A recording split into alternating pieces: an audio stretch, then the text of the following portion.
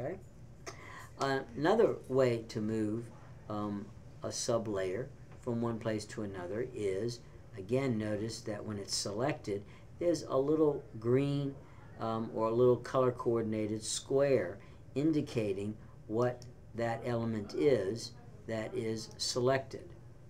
And so we can also change what layer something is on by simply dragging that little dot, that little color dot, to a new layer, and now in fact the name has been moved to a different layer.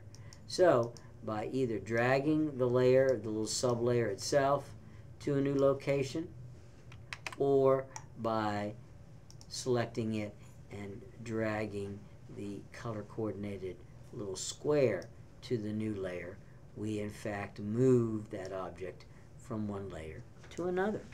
And that's pretty much, I think, all there is to talk about with respect to layers. For your projects, you're always expected to use multiple layers, put the major components on separate layers, and to name them, and keep your files organized always, and use layers. It'll help you work much, much, much more efficiently.